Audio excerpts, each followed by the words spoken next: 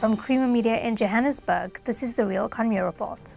A joint venture between Hencon Altecrete and South African Mining and Smelting Solutions has led to the launch of a self-propelled, underground articulated, all-wheel drive, volumetric concrete mixing vehicle. Natasha Odendaal has a story. The Hencon Altecreter was the outcome of the successful collaboration between Hencon and Altecrete to bring the mining industry a solution for high-volume, on-demand mechanized batch mixing and the delivery of sprayed concrete for structural tunnel support.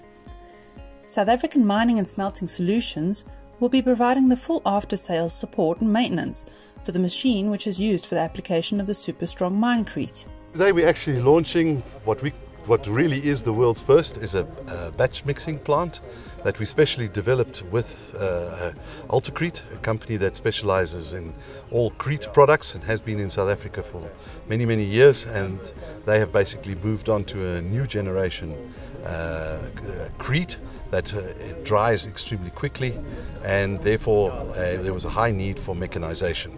So 3 years ago we got together and we started planning and engineering, and with all the effort of the two companies, one, we as professional machine builders, they as professionals in the field of concretes and cretes, we managed to come up with what we have here today, and we're very proud of that, the Altecreter.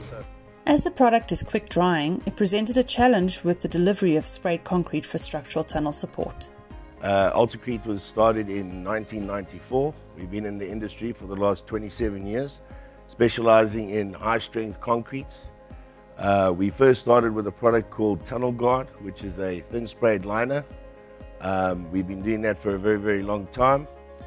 And from that natural progression, we then decided to create a hybrid product, which we now call Minecrete, which is a hybrid between shotcrete and TSLs, with all the advantages of a TSL, as well as all the advantages of a shotcrete.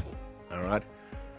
One of the problems that we faced with the technology that we created is because the product is very fast setting, we weren't able to use traditional equipment which is used currently on your mechanized mines with bullet mixers or agi cars.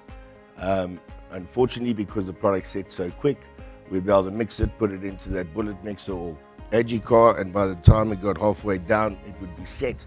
And that wasn't going to be ideal for the mine. So for us to be able to create a full turnkey solution, what we had to do was come up with a new equipment, which was the Altecreter. So what the idea behind the machine was to create a machine that could take all of the materials segregated from surface to underground. So when we say segregated, we mean different compartments on the actual machine, where we could put the aggregate separate, the cement separate, the fiber separate, as well as the water, with the machine being self-contained and not needing any services from the mine. So the machine could go underground and arrive at the work site where the robotic sprayer or the spray mac machine would be, and the machine could just reverse up to it.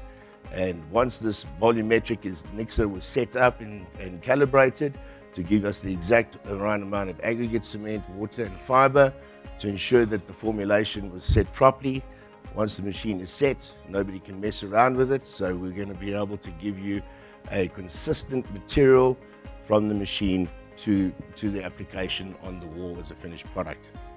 The plan is to start manufacturing the Hencon Altecreter in South Africa, with preparations underway to extend existing facilities to incorporate the new machine. The machine was obviously manufactured abroad. Everything is now being set up, all the construction modules, the engineering, obviously the bill of materials that make up the machine. So basically we are now ready to manufacture the machine in South Africa. So we have got our manufacturing facilities for the different machines. So we do not really see much of a problem to extend those facilities to be able to manufacture these machines.